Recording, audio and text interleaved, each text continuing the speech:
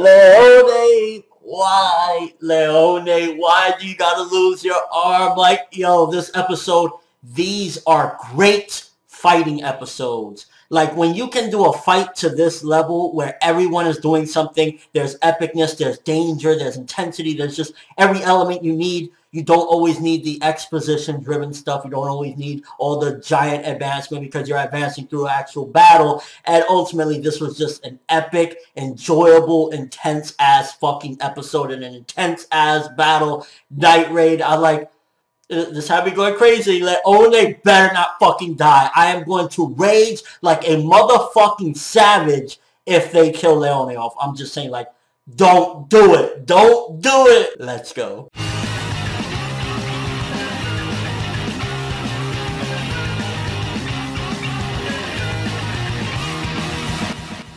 So first of all, I'm thinking to myself, if Night Raid is struggling against Kurome, Bowls, and, well, Wave, well, he's not really here, but if they're struggling against mainly Kurome's little army, there's no fucking way they stand a chance against S-Def and the rest of the Jaegers. There's no fucking way. So automatically we're getting a understanding of just how strong the Jaegers truly are, that Kurome alone is giving them a fight for their fucking lives. And I just mean, like, everyone from Night Raid really went in, and Kurome's people are just, like, absolutely ridiculously strong, and it really gives you a little bit of an idea of how fucked up Kurome really is. She's reviving her dead friends and dead things overall to fight for her. I'm like, oh my gosh, this reminds me of some, like, Nagato reviving Yahiko, and not reviving him, but using him as a puppet to fucking do battle, and it's the same thing. She's using dead fucking corpses to do battle. It's like, oh my god. And she don't even give a fuck. She's just like, yeah, whatever, okay. It's like...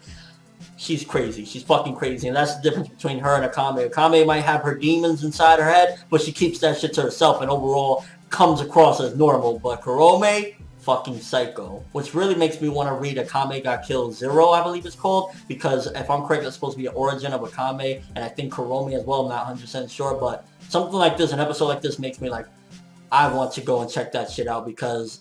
I want to know what makes them go fucking batshit, especially Kurome. The two things with this episode I will say that stopped it from being like, oh my god, this is a 10 out of 10 was, first of all, the Wave blasting off shit and actually getting injured. I felt that that was just like a cheap way of like, well, I don't know what to do with Wave at the moment and I don't want to explore his avenue just yet, so let me just Team Rocket him away, and he actually got injured. Something like that kind of made me think like, it kind of reminds me of like in One Piece when Sanji used to always get nosebleeds because he would see tits or whatever, but in Fishman Island, he actually got a nosebleed. And it actually went into the actual canon story where they had to get a surgery for him. And it's like, it felt the same way with Wave. It's like, you blast it off. Why are you injured as fuck? If they were going to play it off as a joke, you should have just been alright and fine. Also, what's up with Mine? Is it just me or does Mine get owned in almost every fight? I mean, yeah, she blasted her way out the frog and that was epic, but she's just constantly getting shitted on. So Mine, I'm a little bit like, I thought you were going to come across as some badass pink-haired tsundere, but right now, I don't know. But everyone else, I mean, Agenda going in. Chelsea showing what a fucking true assassin does. Like, oh my god, Night Raid. But I don't give a fuck. Leone is love. Leone is life. Losing her arm. No. I seriously got so into this episode and I just thought it was fucking awesome. Like, I wish we would have had some S-Def's involvement, but at the same time, it's like, look at what they're struggling against Kurome. So seeing S-Def at least, you know, doing something was alright, I guess. Although I don't know how relevant that's going to be with her attacking those bandits or whatever, but just this battle episode, entirely a battle episode, and everyone played their fucking part well. I mean, Tatsumi fighting a fucking giant pounding gorilla, like, and Susanoo on some fucking white-haired Kaneki times 10 Super Saiyan shit. Like, the thing about it is, I like that it has a balance, so it's not just some BS power-up. You can only use it 3 times because it's that goddamn effective. So it's like, couple more times and bye-bye an agenda. So I'm glad that as well it has a risk to it, so it's not just this bullshit power-up. It has some consequences. And overall, we just got some great fighting and some progression through the fight within this episode. I mean, I'm always the type of person, I feel as though when a fight goes down, I want results. Especially if, let's just say, no one's gonna die in this fight.